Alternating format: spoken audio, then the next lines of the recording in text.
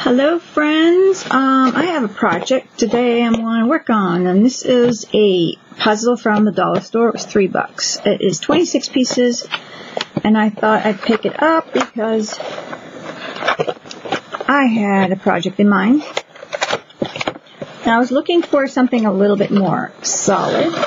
Now I'm just going to have to cut this open here. Tape is right here.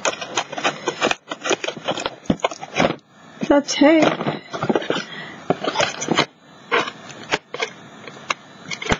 Okay, so I was just looking for something a little bit more solid to work on. And here I have these nice, very nice chipboard type of puzzle pieces. And I have 26 of them. So I thought it'd be really cool to work on these on a project. So here we go. I'm going to grab them and be very random with them. And they just go together. They're really nice. Let's see what they measure. Just grab my measuring. They are 9 millimeters. Why do I have millimeters on here? So this is the inches in the bottom, I think. So it's like 3.5 inches by 4 inches. They're about the same, I think. So they're all about the same. And yeah, I thought if we decorate them all, different pieces, we would have a really cool art piece that was all kind of together. So that is what I'm going for with this. So I was thinking that this would be a really cool piece to work on. So if you guys want to work on this with me, you can go to a dollar store or Dollarama or a pound shop or whatever and see if you can find some puzzles that are similar, chipboard heavy, and maybe we can work on this project together. For my first one here, I'm just going to gesso it just to see, I don't know how I like that. And you might want to just put paper over it. I'm going to be careful on my edges just so then they match up. And I'm just going to try to keep everything just on the very top. And that's it. And so if you want to do layered papers and all that kind of stuff, just make sure we sand them so then they're just nicely over the edge. And you can just use nail file, those dollar store ones, and they're perfect to get the edges down. So I think I'll just do a couple coats of gesso and do something just kind of, I don't know, just to play with it, I think, just to see what I can do. I don't know if I'm going to paint or what. I'm just going to gesso it and start off with that. I'm going to dry that up. So I decided I have kind of a technique that I want to use, and I don't have any more paper napkin. That's terrible. And so this one's kind of I have this one here in with gesso on. I'm just going to throw some red, berry red on it. So my base coat's gesso. My berry red is really watery right now because my brush is soaked and I don't have any paper towels. I have this old cruddy one here. And I ran out. So anyway, I should be grabbing a rag or something. Just going to go over the red.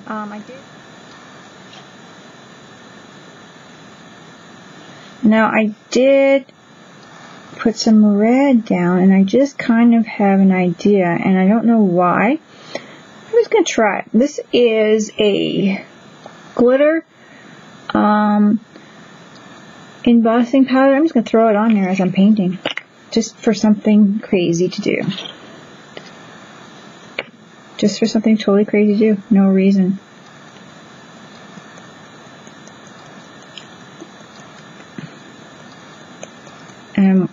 hoping that there is no reason for me to do this. It's just craziness. Really. We'll see. I bought this at, it's going to give me texture and some sparkle. Oh. I bought it probably or got it at with something from like a yard sale or something like that. So it's really old. I'm not sure how well it's working. I used it once and I don't know, I didn't get the result I wanted out of it, so I'm not sure if it's working to its full potential. And I thought, well, let's try it with something different. So now I painted it into this top layer of red. Berry red. Giving me a nice sandy texture, and it's giving me a neat look throughout the, I don't know if I add more, if I want to add more. I'm going to add just a tad more. Giving me a neat look anyway, so I'm kind of liking it. And as I'm heating it up, we'll see what it looks like. So I'm going to rinse my brush out here. It's really like what's stuff on now. I'm going to heat it up and I'm going to do it right in front of you and see what it does.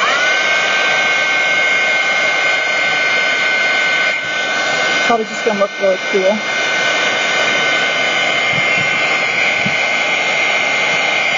Really hot.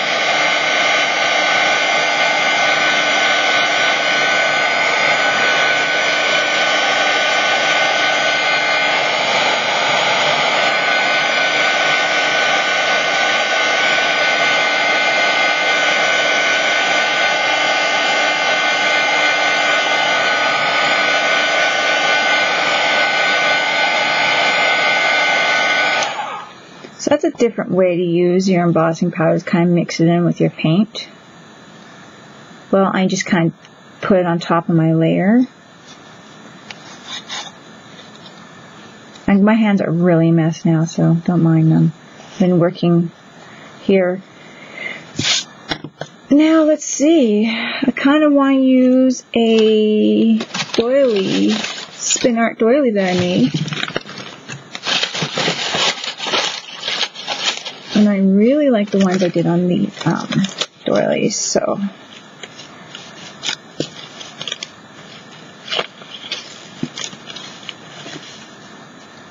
I really like them.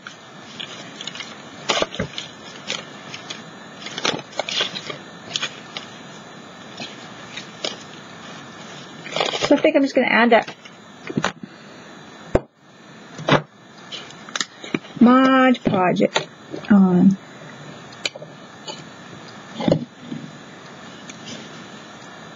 Could see the texture through the Mod Podge. It's great.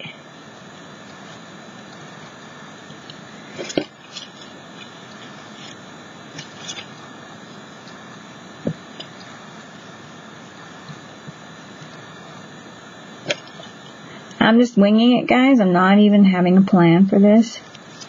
I'm just winging it and adding some things I've made here on the videos for you guys. So I got my spin art here on this puzzle piece. So it's just going to be an assortment of different pieces with my puzzles put them together, and it's going to be like spectacular together,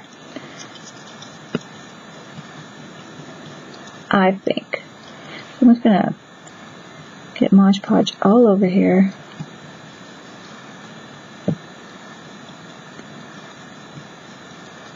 I'm not sure if what else I'm going to add. I'm just going step by step.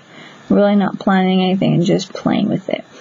It's kind of like a puzzle in itself of what it's going to turn out to be like. I'm not planning anything. So I just knew, like the last piece I was telling you about that didn't quite work out. It just, the crackle really didn't work out on it. So I'm going to dry this up and cut it off the thing. It's kind of neat. The glue's not quite dry all the way, but that's kind of neat. I like that. And I was thinking of adding a border to it. Why not? Oh, you could just paint on them too. Oops, did I put my mod? Did I put my... Oh, I did. You can add paint to them too. I put my glue brush in my painting water. That's not good. Yeah, you could just paint a picture on them too, or, you know, watercolor, whatever, if you put whatever you want on it. Let's see here.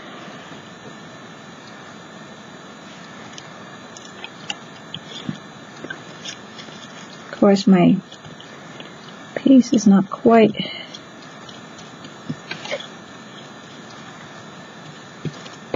There we go. It's bowed a bit because of my drawing them. It weren't quite straight. Adding so much glue. But that's okay. I'm just kind of collaging some stuff, that pieces I've made on it. I'm going to dry that up, and I'm going to throw another scrap piece on there that I have made. Right here. Like this. So I'm keeping all my scraps from my borders, and it's kind of looking cool. I might even put a sentiment on there. I don't know. But for now, this is making me really happy the way it's going. So I've got a lot of glue on there. But layers is good, and it looks really cool, and it's the first piece to my puzzle. This is now, I don't know, a bunch of pieces together. I'm going over with this Recollections water paintbrush thing. Just on the edges.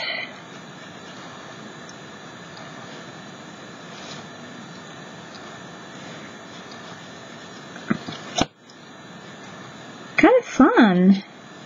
Treating it okay. I have no ideas for what I want to do with this piece. But I threw some of my, like I said, some of my stuff on there, which made it look pretty unique. So, I like it.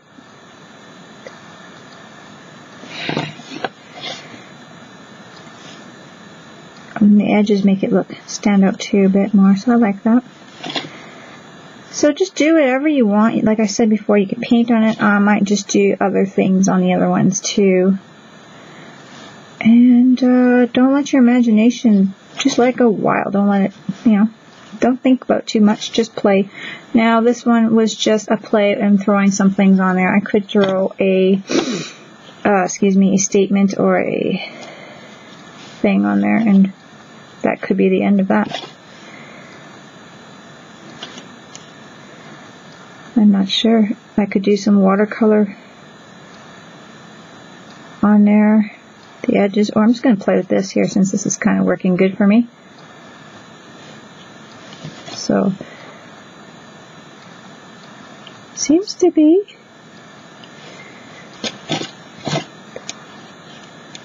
So that's it.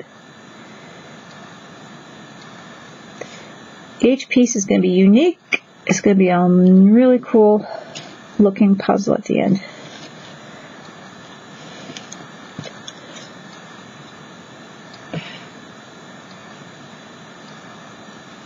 I'm really trying to get it darker up here.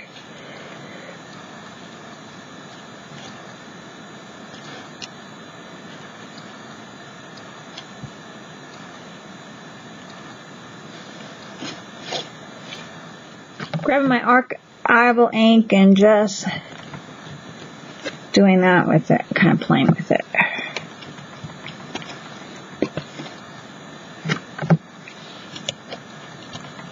Throwing it out there. So it's really actually coming along pretty cool. So, art within art kind of a thing. I'm actually going to grab another stencil here. This stencil right here, I'm just grabbing what's all around me really. This stencil here I was playing with earlier, or another day, and I left it out. And so I'm just going to throw it on here. And ink it up a bit here. Just like that. My table's shaking. There you go. That's pretty cool.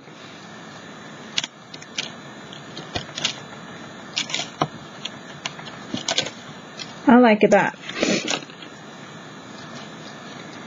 I could throw, I'm going to put my Mod Podge back on. I'm going to throw some gold on there just for the heck of it. Gold brush. So if you have like rub and buff or something like that, I'm going to use my metallic lusters and just throw some gold here and there. See how that looks. Just very lightly all over all the texture. Kind of go, I got a lot of texture on here, so.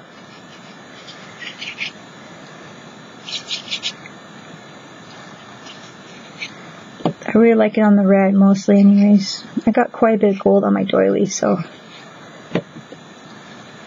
I like that look.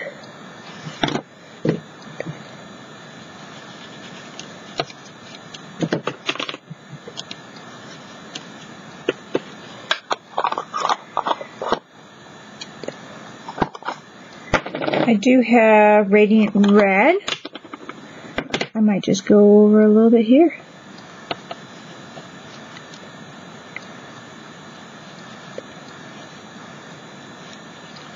See what it picks up, and it's all mixed media. It looks so good.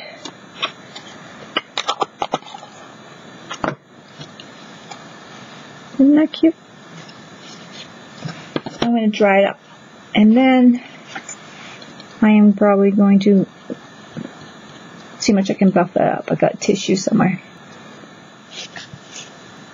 I'm still digging around in here. I found this heart. It's really cute. I might just go with this because I really like that, but this is my inking up piece of, whatchamacallit, Punchinella, but it's getting really old, and it used to be green and it's black now. I wonder if I can add that as part of the decor. I think I can. Isn't that weird? Okay, I'm going with this.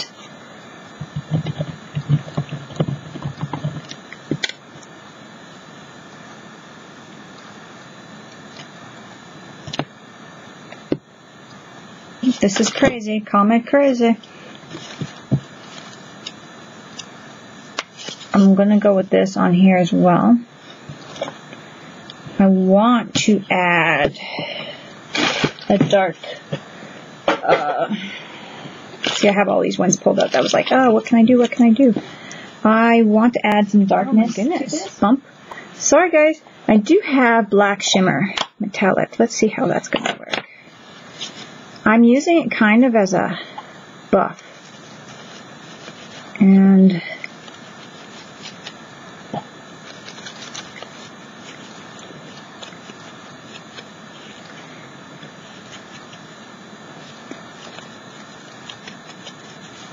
like a rub and buff kind of a thing. Looks nice.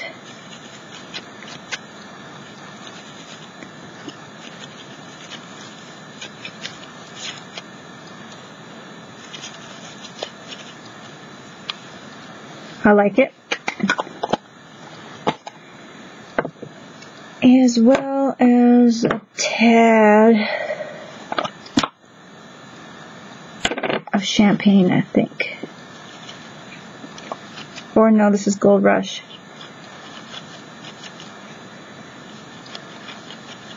I like it a lot. I think I'm going with this way. This is really going to be a mixed media piece.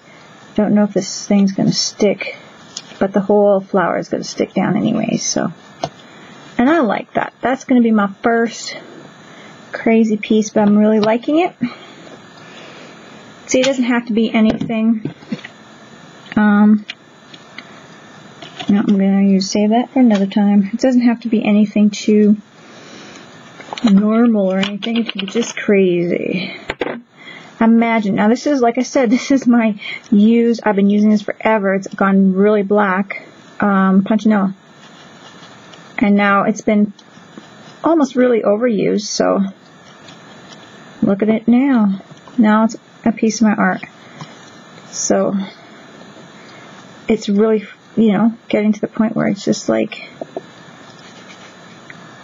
you want to use another piece, cut another piece off the roll.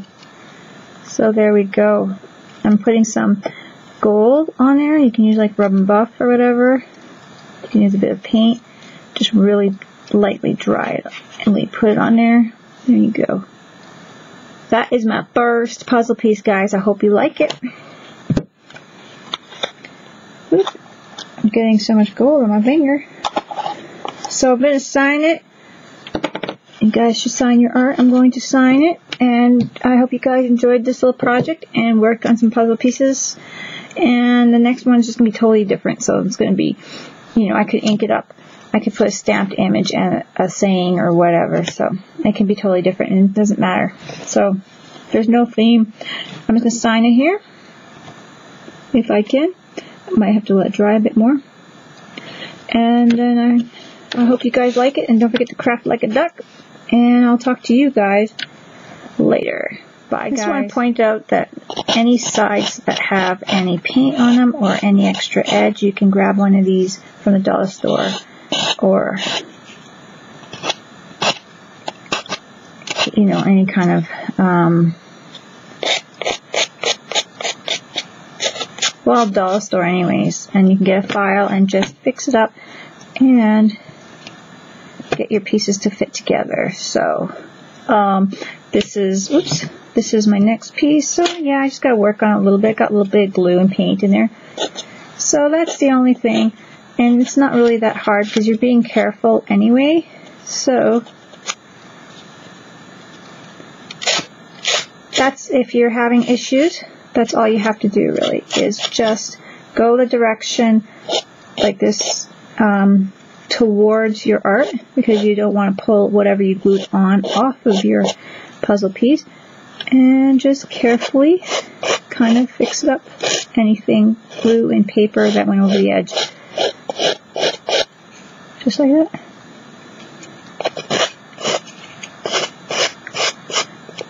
And if you get a nice chipboard type, it will really, it's very strong.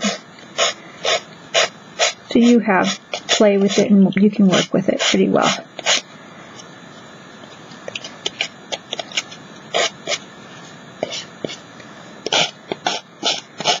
So I just wanted to show you guys that and share that with you guys. So you have a better fitting piece. And boom. Then it can fit together really nice. And there you go.